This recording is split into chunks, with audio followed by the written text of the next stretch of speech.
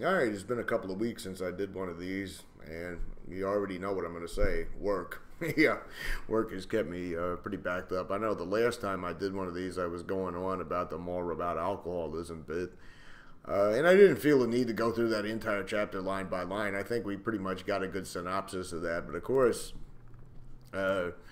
the one chapter that I've always said that I hate more than all the others is We Agnostics. And there was a meeting I used to go to where they would read that every Sunday morning. And I mean, literally every time there was a Sunday afternoon meeting, and it was always packed to the gills. It was one of those meetings where it was fashionable to be there and all of that. The chairperson, who was inevitably there, he would always read out of that chapter. He said that was the chapter everyone had to get,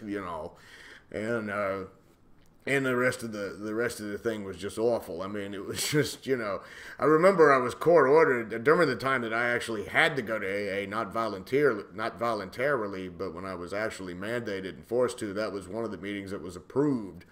And I finally just had to find another meeting to get a sheet signed at because it was just too horrible. I mean, I'd have to hear people talking about how they, their higher power found them a parking space. Or I even heard one guy say that he looked up into the sky and said he was going to drink if he had to keep walking in the rain, and immediately the rain stopped and the sun came out. I mean, I wished I was making that up, but yeah, I mean, actually, the creator of the universe just turned the rain off for him because he was threatening to buy some booze, I guess, if the rain didn't stop. But I decided I was going to go ahead and start attacking that chapter. I mean, it was a chapter that I just really always despised having to sit through, so I figured, why not? And to start with, I guess I'll just dive right in. It says, in the preceding chapters, you've learned something of alcoholism. Actually, no. Actually, the chapters right leading up to this, all it is we have a half-assed doctor's opinion making making assertions about things without any scientific proof or without any statistics to back it all up. And you've got a couple of other chapters. Well, you got Bill's boring story, which most of that, by the way, was pretty much fabricated. I can do more topics on that in another video when I get an opportunity.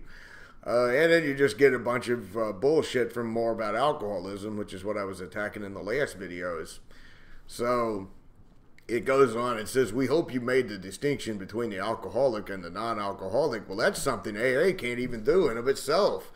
AA is always talking about, if you get sober through the AA program, then it's because you were an alcoholic, and the AA program and AA God and all of that saved you. But if you if you stop drinking on your own, leave AA, then you never were an alcoholic to begin with. Or if you leave AA and don't die drunk within a few days, you're either a dry drunk who's going to get drunk and die pretty soon, or you never were an alcoholic, or so they're always constantly shifting the definitions of everything. So I don't really know exactly how you make a clear distinction here. There is one part in the book right before this where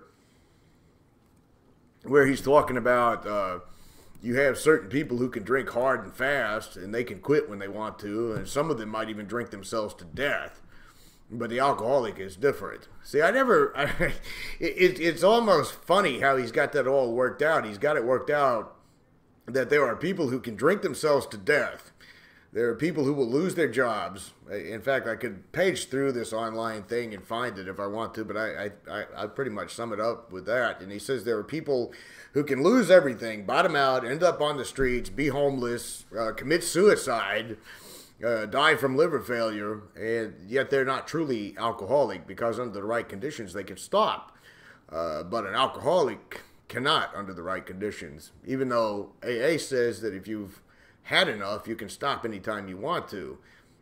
You ever wonder why they would always say in meetings to people, you don't ever have to drink again if you don't want to? Well, you just told me I was powerless over alcohol. You just told me that there's no way I can stop, that there's no human power that can relieve me of this. Now you're going to tell me I don't ever have to do it again if I don't want to. So no, they haven't actually made a distinction between anything by the time you get to this chapter. All they've done is a lot of blabbering.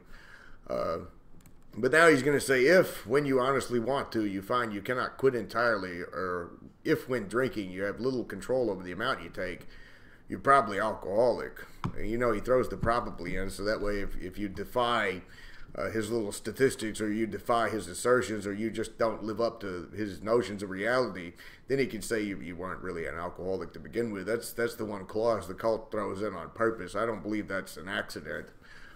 Then it says, if that's the case, you may be suffering from an illness which only a spiritual experience can conquer. Well, I have never seen any scientific data or any proof whatsoever that says a spiritual experience will conquer a so-called disease that's never even been scientifically proven. You know, there was a big argument not too long ago about nature and nurture, in genetics and all of that. And no, I mean, the jury, I think, is pretty much still out on both fronts. I mean, you know, there's been cases.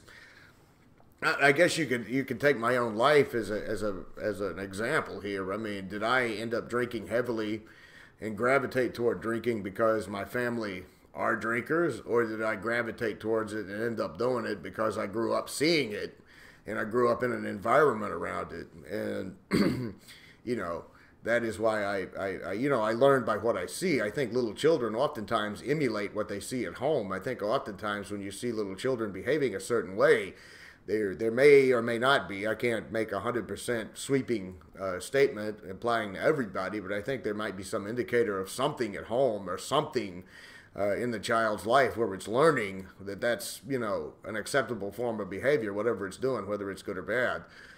That's just an unprofessional opinion. How about that? That's just something I'm guessing, because I've seen so many of my own father's mannerisms and his traits in myself as I get older. I see his, there was a couple of things he would do when he was worried. He would pace around outside and he would smoke, and I do that. Now, did I do that because I inherited that? Or did I do that because I kind of learned it as a little kid watching it? You know, I don't know for certain. But as far as an illness that only a spiritual experience can conquer, I would have to say that I haven't seen anybody in AA convince me of any soundness of any spiritual experience.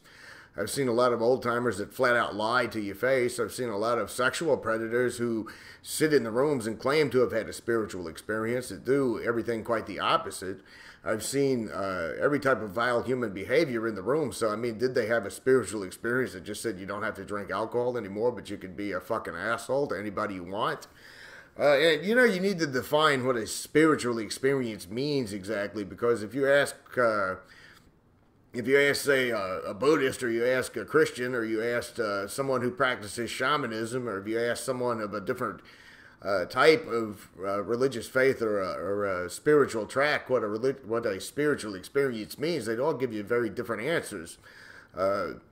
So, you know, you never even defined in the AA book what a spiritual experience is. All you do is go on and on about how you're supposed to surrender to this bullshit program, and how you're supposed to grovel, and how you're supposed to confess and do inventories for the rest of your life. You don't say anything at all about a actual spiritual experience. I know you got that appendix in the back there where you know, Bill goes on about, you know, and you'll hear him talk about it in meetings sometimes, and it's so fucking boring, you know, where they talk about Bill had a white light experience. They don't tell you he was high on hallucinogens and in a hospital when he did that. And then they'll talk about common variety and all of that. But you still never do adequately sum it up in any kind of way, shape, form, or fashion. Nor do you give me any clear, defined definition that sums that up for me. I mean, what if you had some kind of weird spiritual experience and you suddenly believed that there were, you know, aliens in the universe that were beaming messages to you that only you could hear, and they were telling you to go out and commit violent crimes or something like that? I mean, would that be considered a valid spiritual experience? Because, I mean, after all, you might not be drinking when you're hearing that kind of thing. I mean, so without a proper definition, you're not giving me anything to go on there. You're not even doing anything but making a grand statement. You know, I could say something like, you know, if you're bored playing computer games, you may have reached a skill level that only a really awesome game can conquer, you know, your boredom with. I mean, it's nothing. It's meaningless. So, and here's where we get to the rub of the thing. To one who feels he's an atheist or an agnostic, such an experience seems impossible. But to continue as he is means disaster. especially if he's an alcoholic of a hopeless variety. Okay, he's a hopeless variety, so there's different levels of alcoholism now. To be doomed to an alcoholic death or live on a spiritual basis are not always easy alternatives to face. All right, several problems here.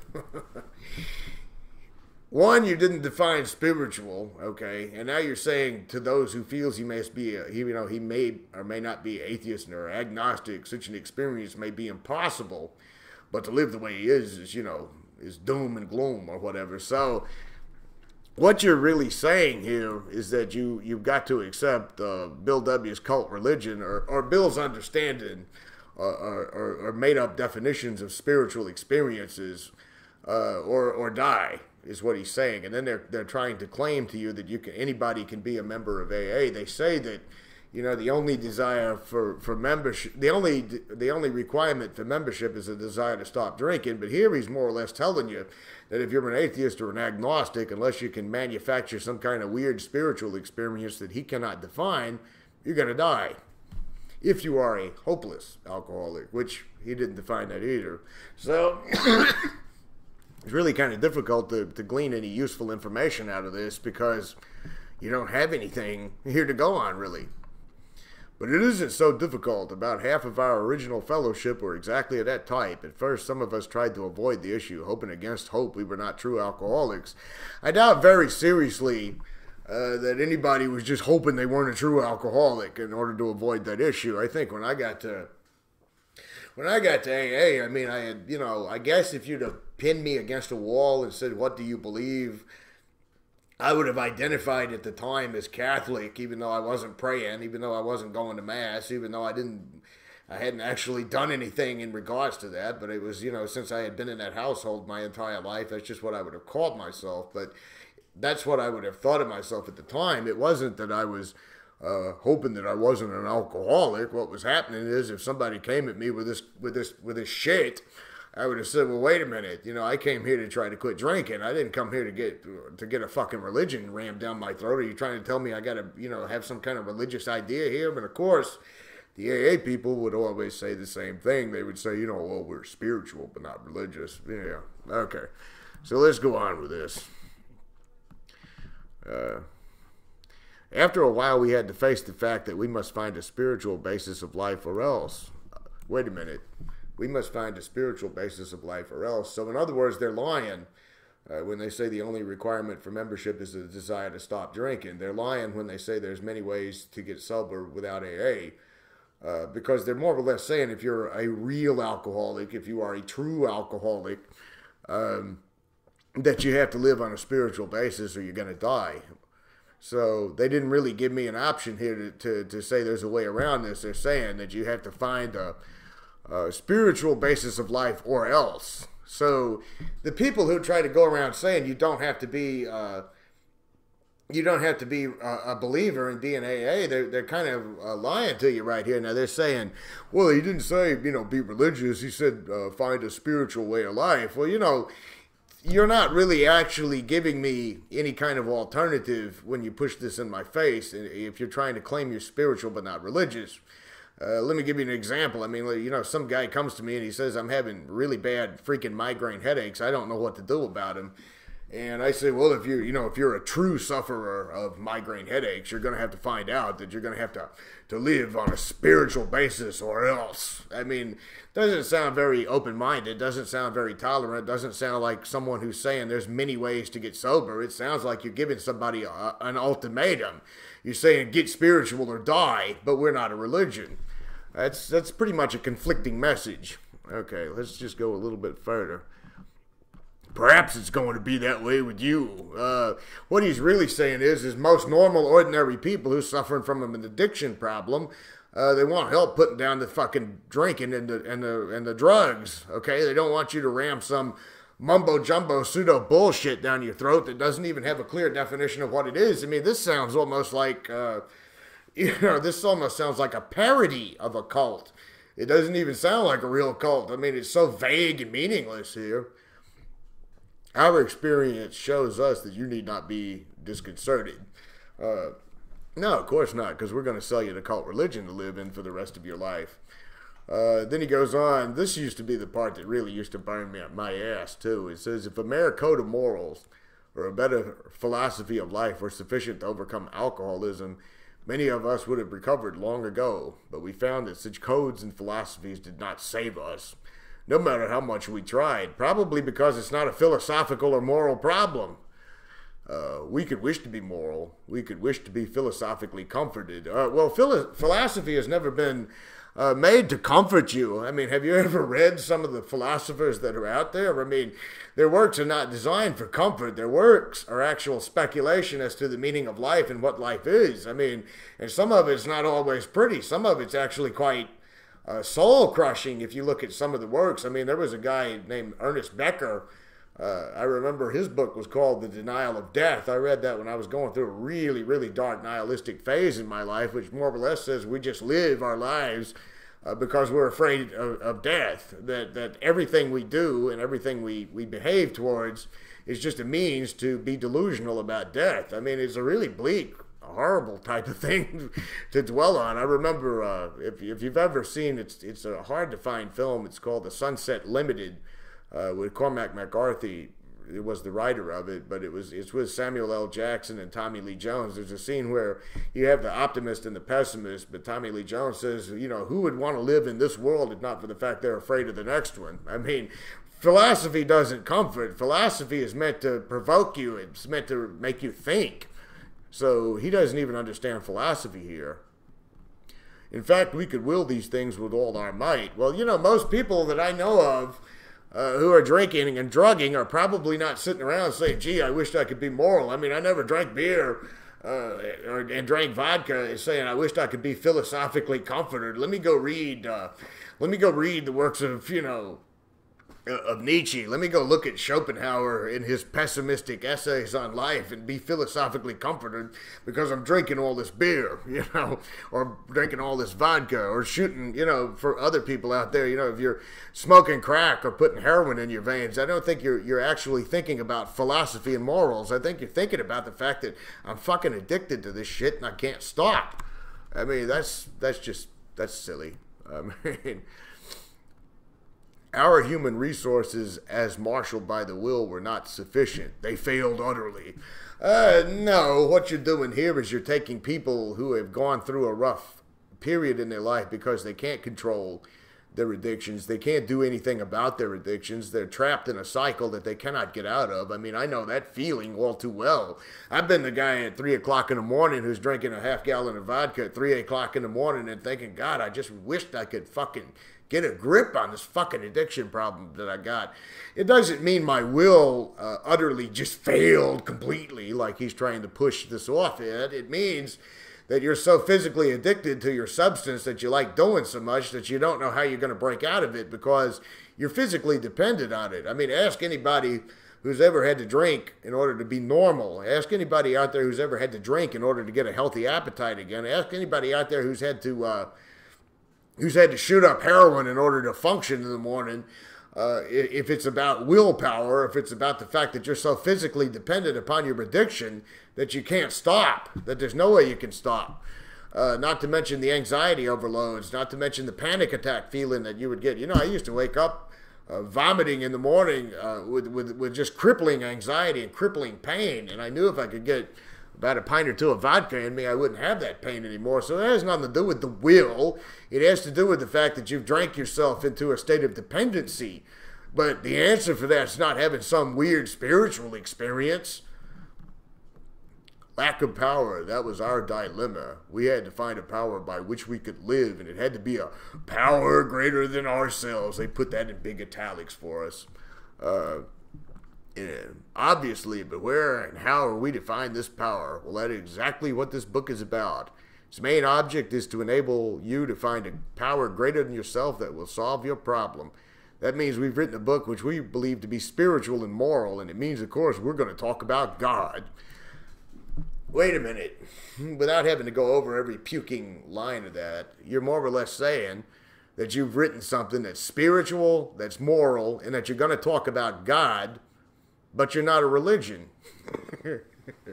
You've written something spiritual, moral, and you say in this blatant assertion type way, you say, that means we're going to talk about God.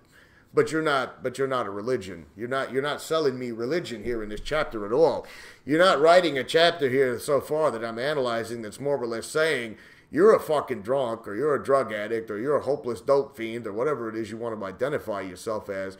You're like this because you're morally deficient, because your will is a fail, and because you are not going to be able to make it without a spiritual experience. And that is what this book is all about, to help you find God. But you're not a religion. You're not giving people a religious solution. You're not actually, you're not scientifically based at all. As a matter of fact, we're actually 20 minutes into it, and I don't think anybody actually sits and watches past, 15 or so I'm going to stop at that one. But I guess the next time I pick up, we're just going to keep attacking this chapter some more and more and more, because, I mean, it is so plain right here to see that what he's doing is saying he's selling religion. That's exactly what this book is all about, to sell you God. Even though he kind of dodges it by saying, oh, but it's whatever power you want it to be, just as, but we're going to talk about God in here. But you can call it something else, just as long as you acknowledge that it's the one that took away the drink problem. Right, but it's not a religion at all. It's not a religion at all. It's almost like a old magician's trick, nothing up my hand, nothing up my sleeve, right? I see you guys next week, hopefully. Hopefully I won't get tied up in overtime again. I worked 12 days this week, last week and this week, without a day off. Today's the first day I've had off in almost 2 weeks. So see you guys next time.